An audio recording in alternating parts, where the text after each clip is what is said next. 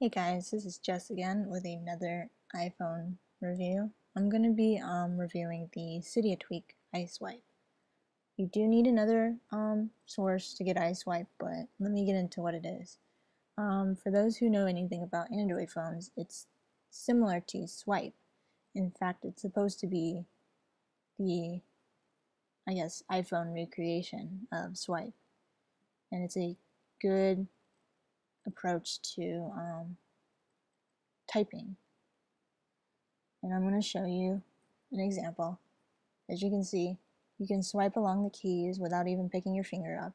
You do have to pick your finger up in between words to create a space because it doesn't have auto spacing yet. But as you can see, it's fairly good. It does make a lot of mistakes, so that's where the first flaw is, but it isn't still in beta, so it still is in beta testing.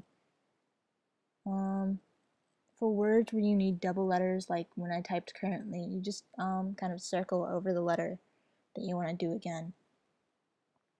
But as you can see, it does make a lot of mistakes, so for me, I feel like just going in and pecking at the keys like you normally would is actually a little bit faster.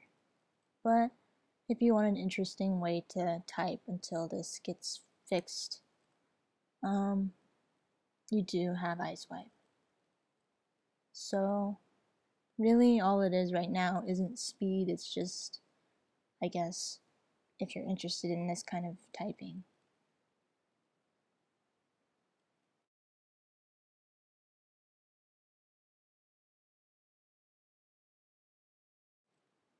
One more thing that I do want to get into is that you can add your own words to its dictionary. So I'm going to show you that in just a second, but if you want to, you can just skip over me finishing this sentence.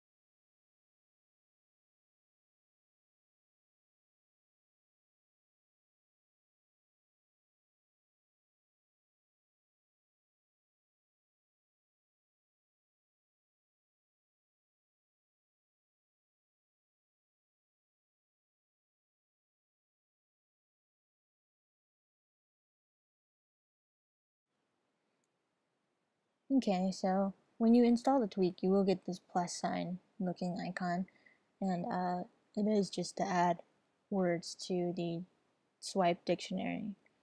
So if you have your own, I guess, lingo, you can add your own words in here. How well it will pick up those words when you go to type. I can't really give you any feedback on that, but if you want to, you can add your words, as you can see here. So let me know what you think about this tweak in the comments below, and if you have any questions, feel free to ask. I will answer to the best of my ability.